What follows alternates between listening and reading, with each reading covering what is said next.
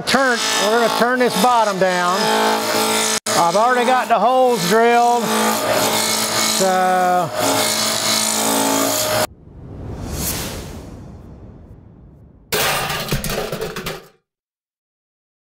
welcome, I'm Jerry Measimer. I am here at the virtual woodworking show in Hickory, North Carolina at Klingspor. And I'm going to show you how to make some hummingbird houses. Here's the hummingbird houses. A little bit about myself. I've been turning since about 2007. I'm the one they write the safety book about. I'm the one that had the accidents. I'm the one that had the broken nose. I'm the one that had the broken cheek. I've had all my fingers broke. So I'm going to show you how not to break any bones. So let's get started. The first thing I like doing is a little prep work on the lathe. New guys turning and the old guys, the first thing I do is I clean all this off. Even if you've got a new lathe, I take all that paint off. So I sand it down and then I buff it. So when you get done with it, it'll look like this. So that'll make your tools run a whole lot smoother across there, because that's what you're going to rest your tools on, and you want it to slide easy. The birdhouses, I make thousands of them, literally thousands of them, and this is a production mode for me. This isn't little. You can call it art, but it's production for me. Now, the block, I'm going to put a block of wood in here, and I'm going to turn a little spinning top first. I like to get started just turning a little small piece, and I basically just chuck it down just like that, square. I don't make a tenon on it. It usually don't go anywhere. So then this is a rough and gouge, and if you notice, I've got the back of this polished too. This thing's all polished up. So what I want to do is it's sitting on the tool rest, and I'm a little bit above center, and I'm moving my body back and forth, so I don't have my arms just out here like that. So we're gonna rough this down smooth. And one thing good about a rough and gouge is you can use all the parts on the rough and gouge. So there's so many sharp points on this gouge. So then on the top, I move in a little bit closer, and this is a 3/8 spindle gouge. And for those who want to know, this is a crown. This is a Carter rough and gouge. It doesn't matter. I mean, it's just, and I like to just make a nice smooth run with the top to bring it down to a point. Now I'm using my hand as a fulcrum. You see, I'm moving it back and forth. My bevel is right on the wood. Okay, so it's nice and slick. So you can move your tool rest back over close. You cut the machine off while you're doing it.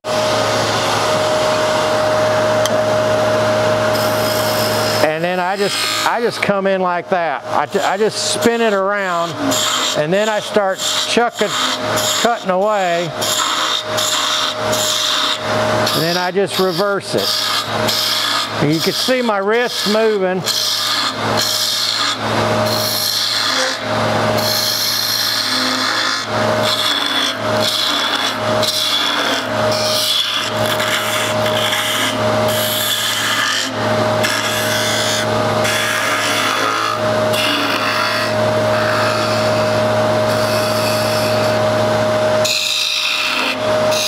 And then we got to make the handle.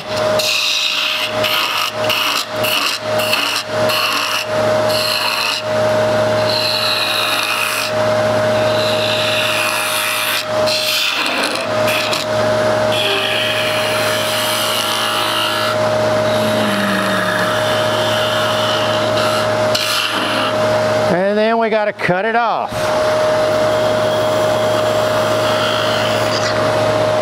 And there's our first piece for this morning, but that's a good practice for you to do. And it's a great item you could give your grandkids, your kids, whatever. My grandson, seemed like every time he come over to the shop, he always wanted me to make him a top.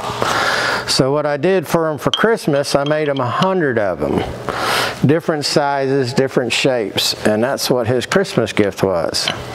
Just call me the tight granddaddy. We don't normally. I like making things for people. It means more to me that I can make something, and it means more for the person receiving.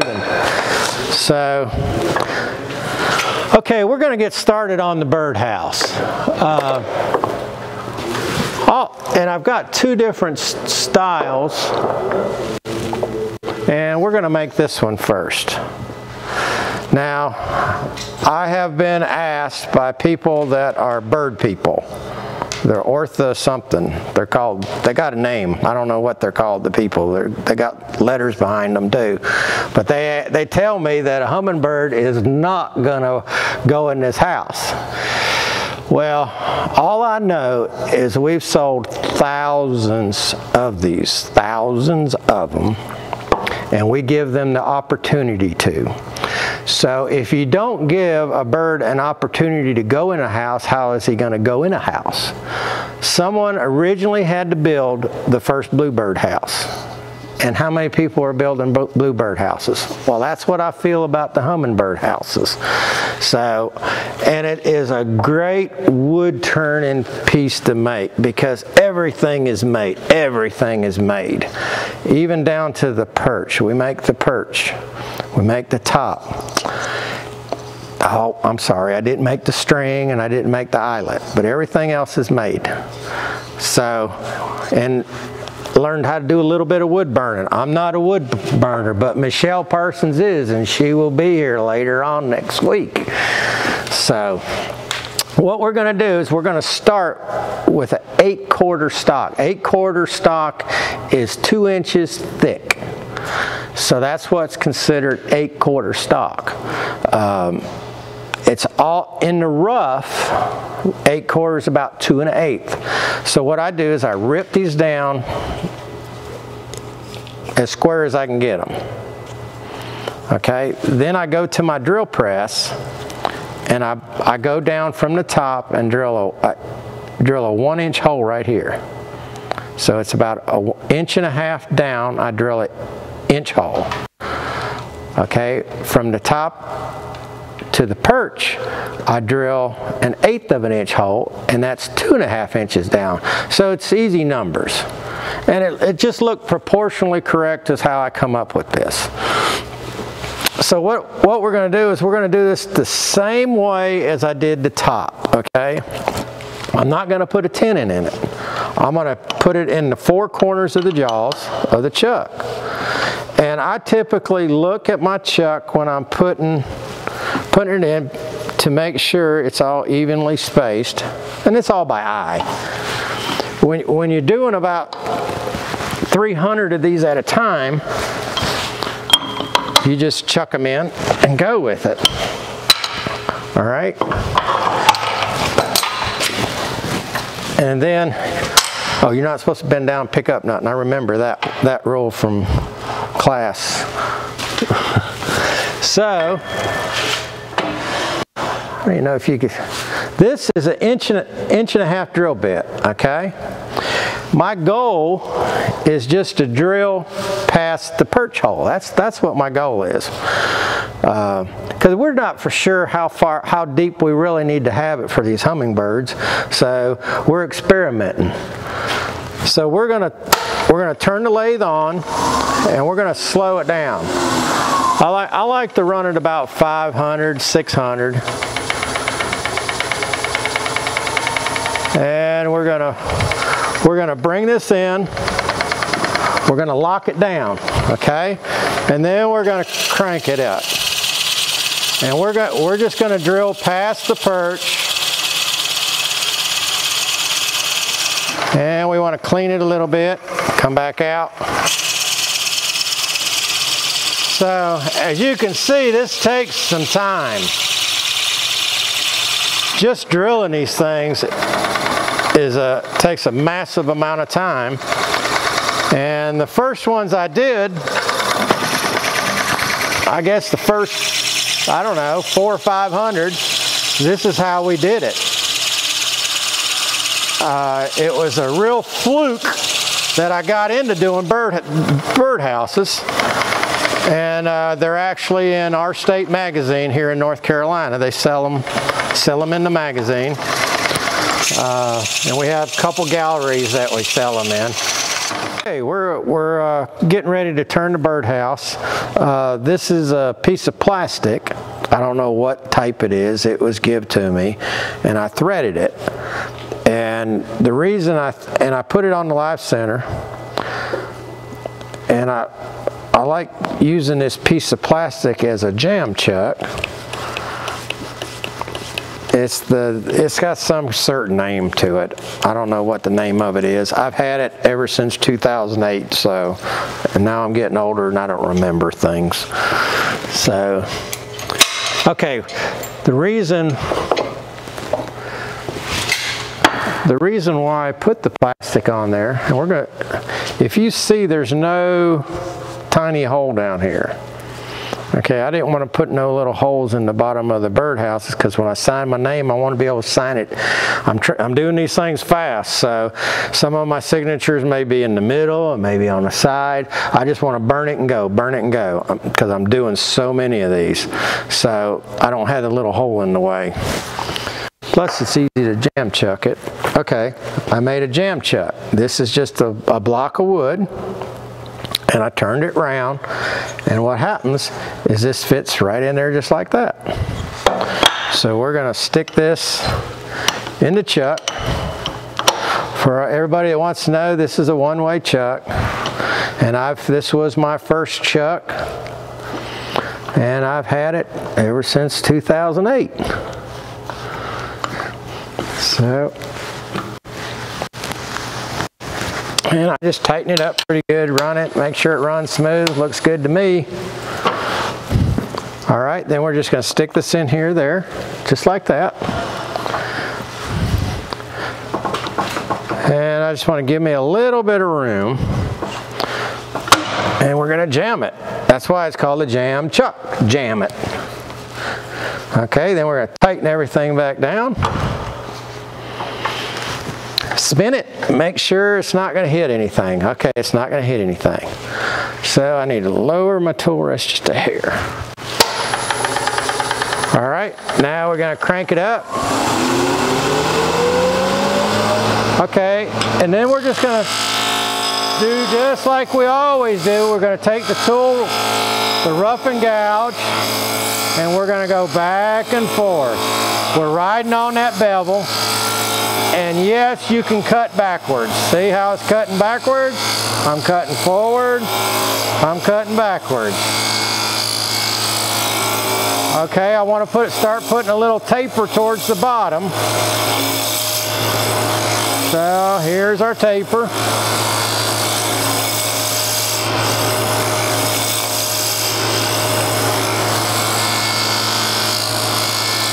I just want to make it round. Okay, when you try to, you know, when you're turning a lot, you put your hand over here like that and feel it. Remember, this has a hole in it, and that hole hurts if your finger goes near it. So if you get hurt after me telling you that, that's your fault, not mine, because I've already told you you're going to get hurt.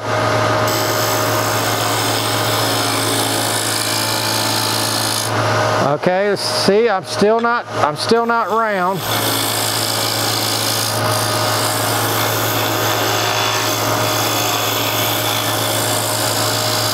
Okay, we're going to turn it off. I'm going to show you what we got. We're not quite round yet. Okay, see, I still got a little bit right there. And you see the thickness of my wood, so I still got plenty of wood in here. So, let's get her down.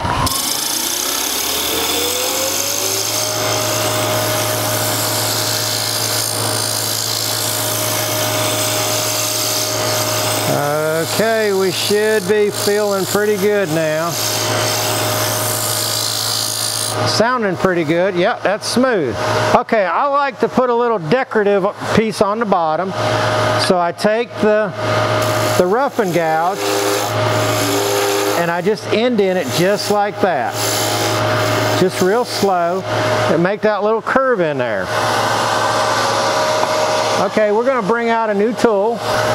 Okay, this is a cove. If you can see it, I don't know about the glare. See, I got this one polished up too. This is a Sorby beading tool. Okay, I got this tool in 2008 when I first started. And so the tools last you a long time. I don't know how these companies stay in business. Not when they have somebody like me that's had it for this long. Okay, the only thing that on the birdhouses, when I started doing the birdhouses, you know, I'm worried about the thickness in here. So when I'm doing the other birdhouse, which I'm going to show you that, the thickness has a lot to do with it. So what I did is I cut that bead down a little bit. I actually grinded the tool flat. And then I made a wheel on my grinder. And then I set it at an angle and I made my own curve here, and it looks like a half a bead, but it's not a half a bead. So when the product is done, it still looks like it, but it's not going in as deep. Now it took a lot of trials and errors to get that, but that's what I ended up doing. So, and I'm not telling you to get a new tool and grind it down. Just get thicker wood, but this is 8/4. So, okay, we're going to make a bead right here.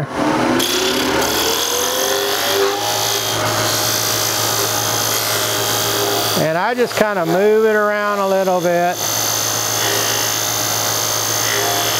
Now, could you turn it with a spindle gouge, make a bead with the spindle gouge? Yes. Now, this is a 1/2" spindle gouge, and yes, I've had this one a long time too. And it's, I'm ready for a new one. So I just come in there and I clean that up a little bit, and then I'm coming back on this back side, and see how I just spin that around like that, and then I'm coming back over the top, and that's how I shape that bottom. Okay, just like that. And then I come back with my rough and gouge, and I bring all my cuts together.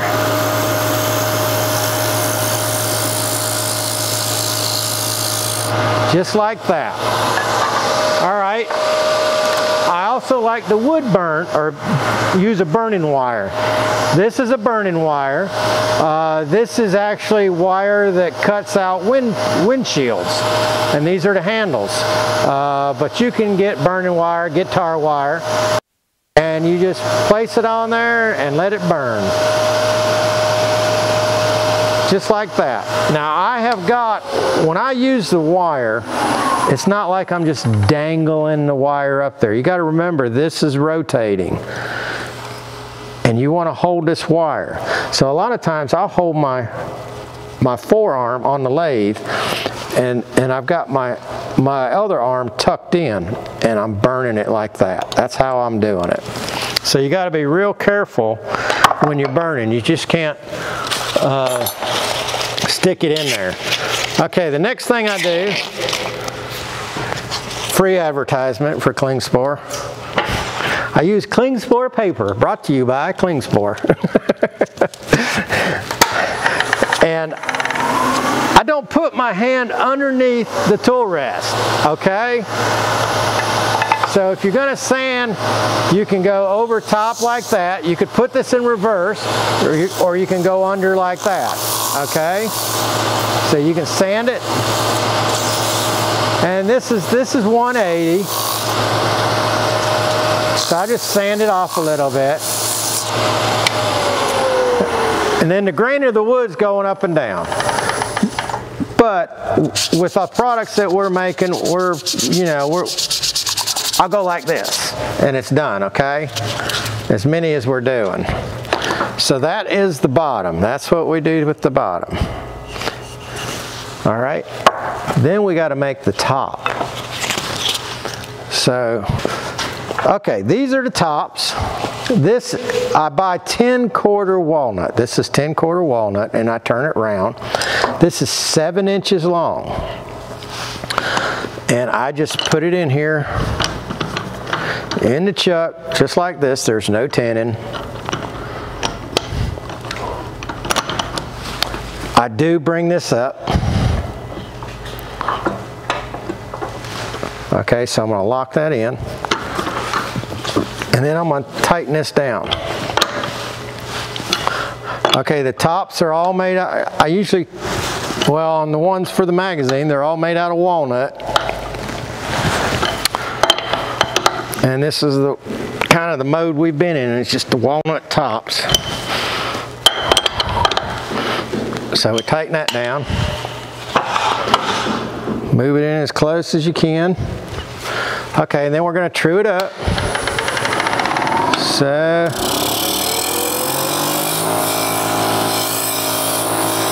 we true it up.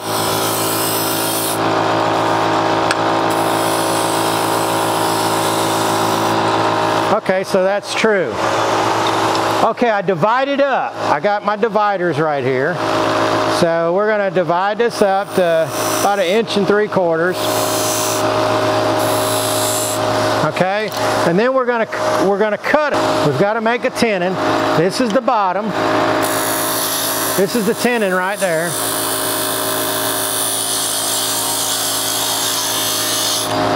Okay, and this one's a tenon. So we're actually making 4 of them.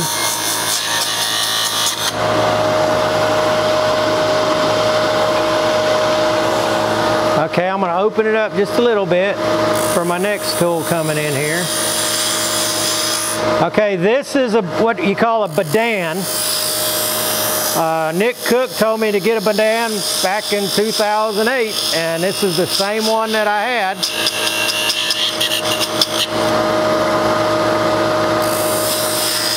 So we're going to open that up, and we're going to go one more.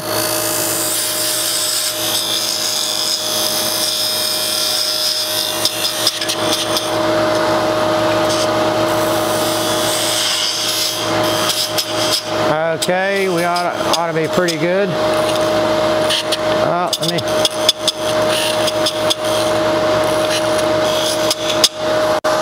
Okay. So I was making so many of these, I needed to come up with a way to make them faster. Remember what I was saying? Production's faster. Safer and faster, safer and faster. So Sorby has this tenon jig that I bought, and I decided to put the Robert Sorby tool on this for my tenoning because I only had one badan. This is my original badan. Well, it wouldn't fit. See, it wouldn't fit on there right.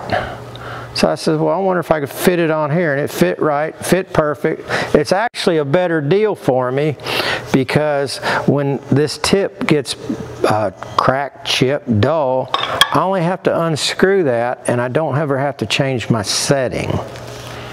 And that's another movement I don't have to do, so one less movement. But no one tells you how to use these things. I have looked and looked, and no one tells you. There's their kind of so-called instructions. So you got to be real careful running these things. And I kind of get set up. My body is set up. My whole body is into this. Now you see the top part right here. It's rubbing the back side. So it's still rubbing. Now, I had to learn that if I didn't make that tenon, this was not going to work because this wouldn't fit in there. So I had to give it room. See, it only gives you a little bit of room. And you see that tenon was a little bit bigger. And you seen how that grabbed a little bit. So that's what you got to be careful of. See how it did all that? Which that ain't no big deal. We can take care of that. Okay, the next thing you do is on my tops, I like putting a little bead down here. So I had to figure out a way when I first started. That one might be a goner there. We'll see. Let me see if I can straighten her up a little bit.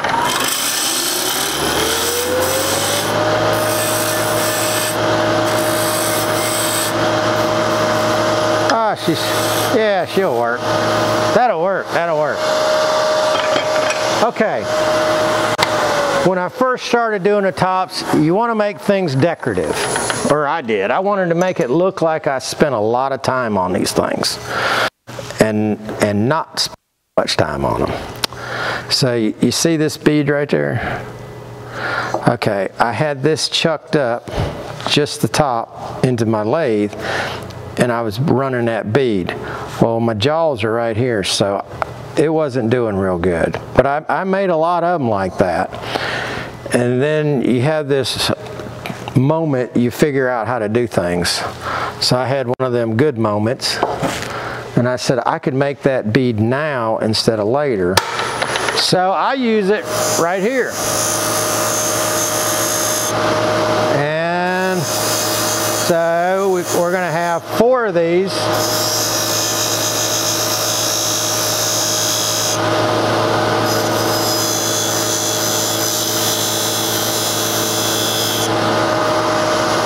Okay, let's see what it looks like. Feels good. That feels good. All right. So now we'll burn it. And you can burn it now, you can burn it later, it don't matter. So, and usually I burn it now because when I'm making the tops, I'm just making them and putting them in a basket. Okay, now we got to part them. All right, we got to part them off. I do like to make sure everything fits good. See, that one fits good. All right. So this is a parting tool. So this one, we're just going to go in here and we're going to open it up a little bit. Because that's, you know, you got 7 inches sticking out there.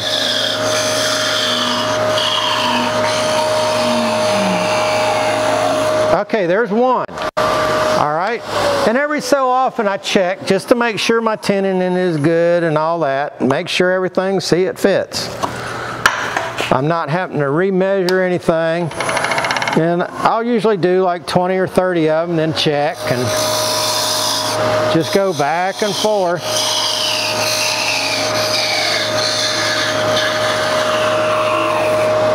Okay, and then we'll cut off the last one.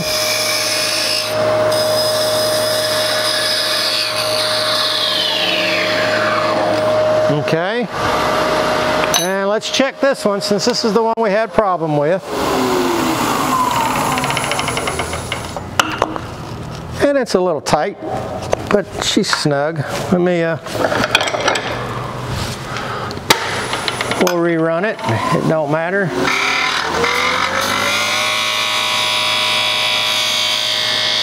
Took off a little bit. That's a whole lot faster than taking another tool, doing it. And I mean, here I got 4 tops ready to go, ready to be rechucked and turned. All right. Okay. Next thing we do is we take this chuck off. We've got to turn the top.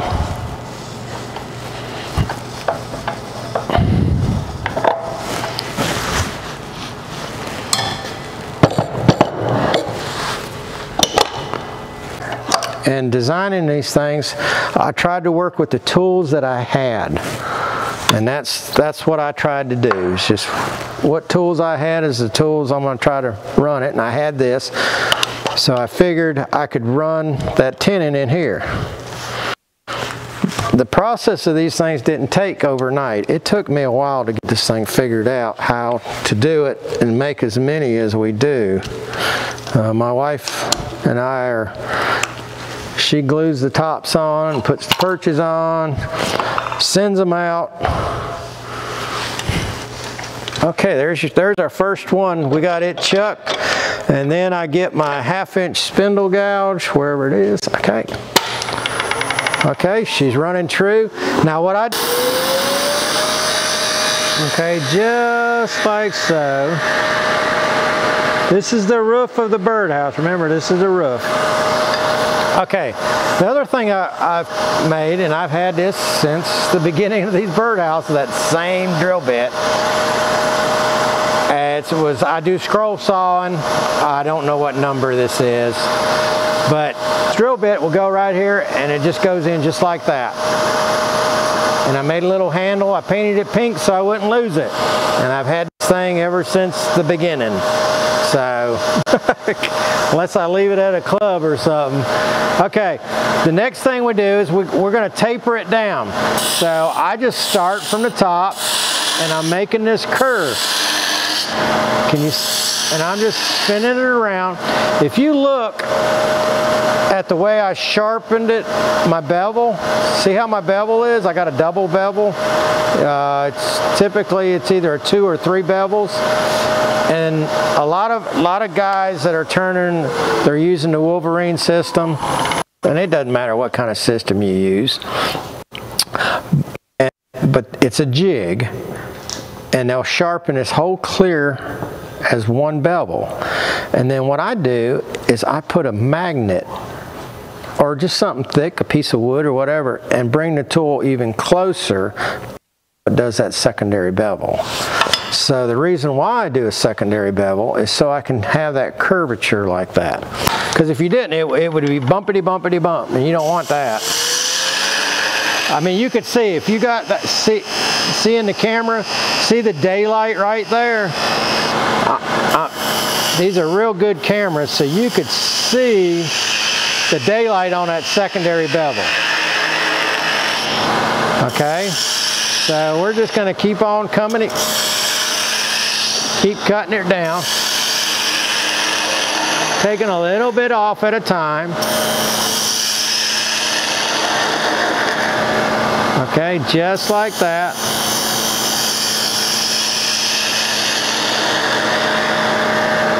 Okay, then I come back and I like to skin this one over. Just a small. Okay. Then I take a texturing tool. This is from Crown. This is a Crown. Sorby has one too. But I've always used this texturing tool. And it has a way to rest it on the tool rest. See, it's flat. I'm not changing the speed.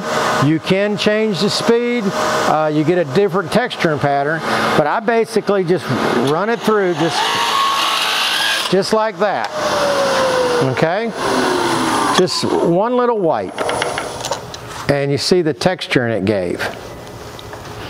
If you change the speed, it's going to do a different texture. If you change the angle, and since we're making so many, it's just fast, and I don't change the speeds no more. I used to, but not no more. There's just too many of them. Okay, this is the eyelet I put in. Now the main thing about the eyelet is you don't let the machine run while you're putting that eyelet in, because that hurts when that thing's spinning around. And the last finger I broke was this finger, and I was spinning the chuck like this, and my finger got stuck in there just like that, and you see where this tool rest is. It went down like that, and that was the only finger I ever heard broke. I literally heard the bone break. So I've got this dental pick, and I stick it there, and then I turn the handle. That's what you want to do. You want to keep your hand away from that chuck. Them jaws sticking out that far, it does hurt. All right. So we'll do 300 of them real fast. And I do sand them off. I just hit them with a little piece of sandpaper. This is pretty smooth. Okay, so this is the top. This is what we have so far. This is what we have so far. Okay, now we've got to do the perch. So, and it's just what I've done from the beginning. I've used ebony. I know that's not the favorite choice of buying because it is very expensive.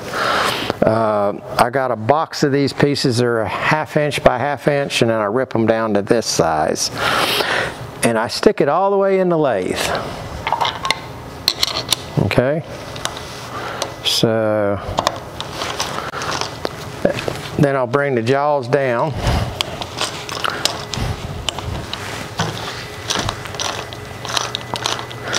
And we'll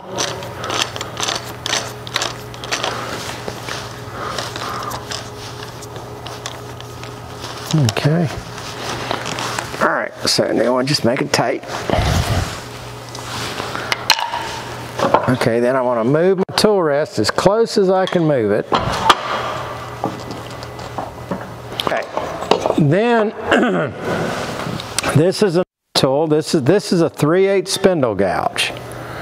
Okay, you can see how it's sharpened. There's very little bevel on that, and it's smooth all the way around. And I literally grind, as the grinder's going around, I'm going like this, spinning. Okay, and then I put this on my buffing wheel because I want it to slide. I don't want it to grab. And see, even after work, you know, the wood is dirty too sometimes, so you have to really make sure this is clean after you do so many of them, because it starts sticking. I guess it's the difference in the metal of the cast, and this metal too could cause things. The cast does ding up a little more. So I'm going to use this as my roughing gouge and my turning gouge. So we're going to round it off.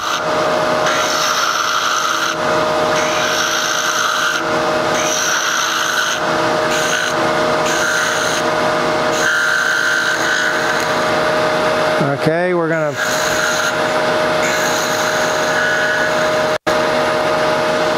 I'm going to come back this way. I'm going to go back this way.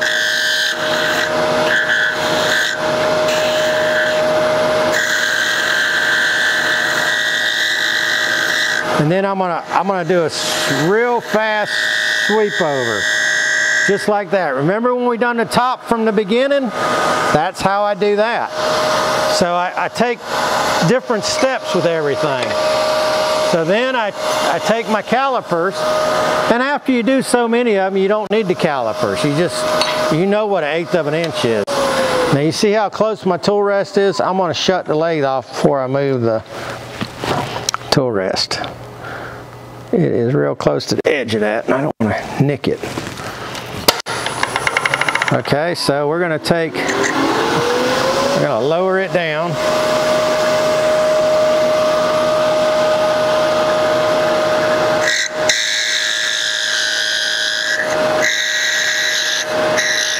So you want it about 1/8 of an inch thick.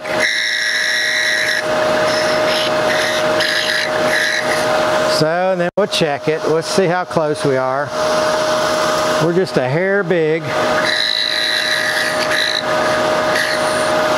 Okay, and then we'll just part it off with our spindle gouge. And you lose a few of them. But I'll do about 300 of these at a time, just like that, just feeding it. And then that goes in just like that. That's our first birdhouse. In the shop, the bottom piece takes me 1 minute and 35 seconds to do. And the tops, you can tell there's more movement on the tops. It takes a little bit longer. But the typical, because we've really tried to time it down to about a 6 to 7 minute deal here when we're doing these. This goes in our state magazine, so typically we do all our wood burning before anything's glued on. So I have a basket of these. I have a basket of 200 sitting in the shop right now for me to burn. I've done 100 of them. And I am not a professional wood burner. Michelle Parsons is the professional. And I know I got this hotter than what I'm supposed to have it, but this is how I do it because I'm just doing it fast. I just kind of put a line in here just like this. And then I put a line over here. And then I'll come back and put a line right there. And then come back and put that line. So it almost looks like a W, my wife says, or upside down M. Okay, then I call this a skew. This is a razor tip. Now the first one I had was thicker. It was thicker metal than that, and I don't know where you can buy them at now. I don't have a clue. But you have to kind of position yourself to, and I kind of lay it on its side. And this is, to me, is what's time consuming. And see, I'm just jumping them up and down, just putting lines in there. And then I'm going to turn it over. Do the same thing here. Now it depends on what day it is, what time it is. Come 5, 6, 7 o'clock in the evening, after I do a few of these, I start falling asleep. And I have some in my pile that I have burned because I fell asleep. So you just kind of dabbing them in there. Someone asked me about I should get a stamp, a burning stamp. Well, it wouldn't be handmade then. I mean, I guess it still would be, but this just takes a while. What I should have done when I approached the magazine, I should have only made one of these flowers instead of 2 of them. And I think they call these waves of grain or something. I think that's what they call it. So this is, so you can tell it takes a couple of minutes doing this.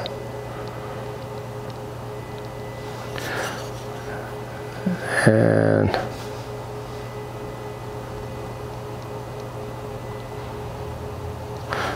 see how that looks.